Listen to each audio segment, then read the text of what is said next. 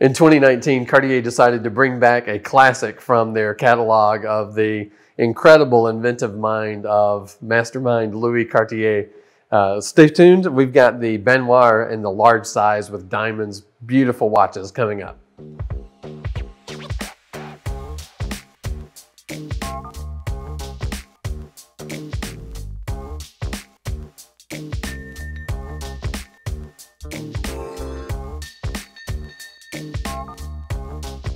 If you look back on the history of the House of Cartier, you really don't go far before you find the name Louis Cartier. He was an absolute genius of the watch and jewelry world. And a lot of the shapes that we've come to just sort of know and expect and accept as normal, he invented. Really everything except for round, Louis Cartier came up with. So it's no surprise that he was the inventor of the oval shape, ellipse shaped watch. And depending on whose version you're reading, this happened around 1908 or 1912 or 1906. But suffice it to say that he took an already round watch and elongated it and curved the top and bottom. He kept the sides straight and just curved the top and bottom in that original model. But it was presented to one of his top clients at the time. If you look at the Cartier history, really interesting how they had managed the three brothers to sort of permeate the royal houses all across Europe and even into Asia, and they really just had such a far-reaching influence on the jewelry world.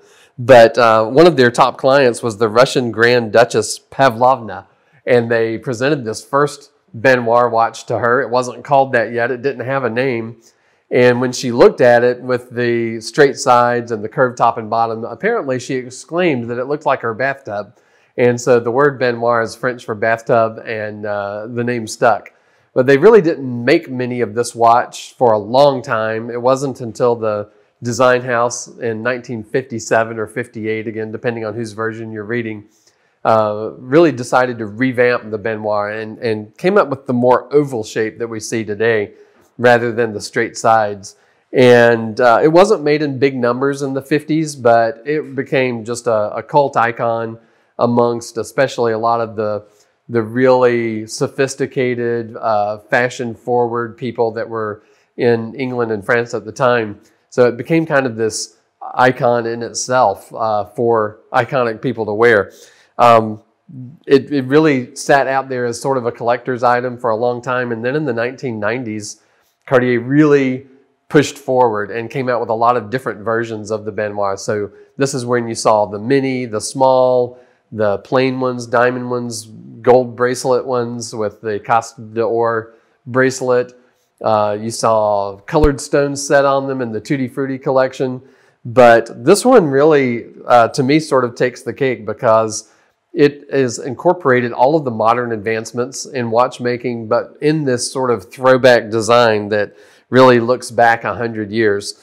It is a large-scale watch. It is about 44 millimeters high and about 34 wide. So it's a large-scale ladies' watch, and it is completely curved with the wrist. It's so cool. It's about 10 millimeters thick, but you really wouldn't know it when it's on the wrist, because of the way the entire case, crystal, dial, everything is curved, and it just sits so nicely on the wrist. Of course, the star of the show on these watches is the Cartier stone setting ability. They are a jeweler first and a watchmaker second.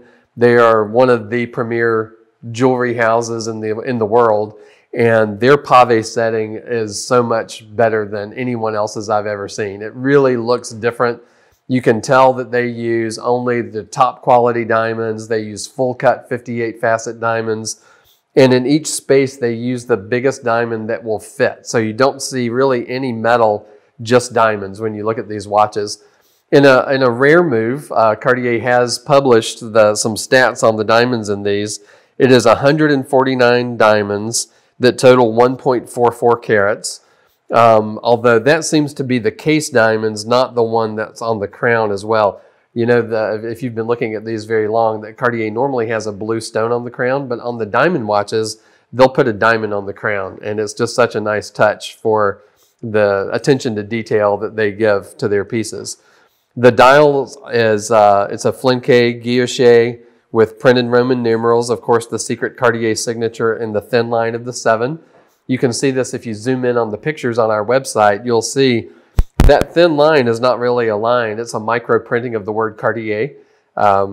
It's not the one tell-all, end-all, be-all, but I've never seen a fake watch get that micro printing right. So it's definitely one of the signs of authenticity. If you see that micro printing done well and it's really crisp and the letters are correctly aligned and the font is correct, it's difficult to reproduce that. But when you look at the case itself, it has such a great design, the way the underside is polished. We have the Cartier deployant buckle, which Cartier invented way back in 1908. This one's adjustable, of course, so you can make the strap fit just about any wrist size. And I'll show you the back of the white gold one we have here because it doesn't have the service center sticker over the movement. But you can see it's got the exhibition case back, and the plates and the movement are heavily decorated with the Cartier Double C logo. You can tell this is one of their in-house manufacturer caliber movements because of the blued Cartier C that's connected to the balance wheel. But this is the caliber 430 MC. The MC stands for manufacturer caliber. Everything's done in-house. It's certainly, I'm sure they've borrowed some of the expertise of some of their Richemont stablemates from Jaeger-LeCoultre and Vacheron Constantin. But it's a fabulous movement, all handmade. And it's not real common to see that kind of a handmade, hand-wound mechanical movement in a lady's watch with an exhibition case back.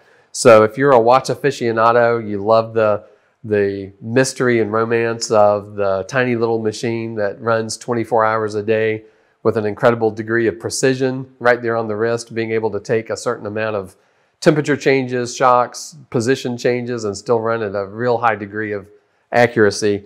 This could be the perfect jewelry watch for you. And the straps that are on these, Cartier normally has a swatch of about 150 colors to choose from. You can get any kind of strap you want. You could really have fun with some wild colors, or you can make it look really dressy with something that's more traditional, like a patent leather or a black alligator, something like that.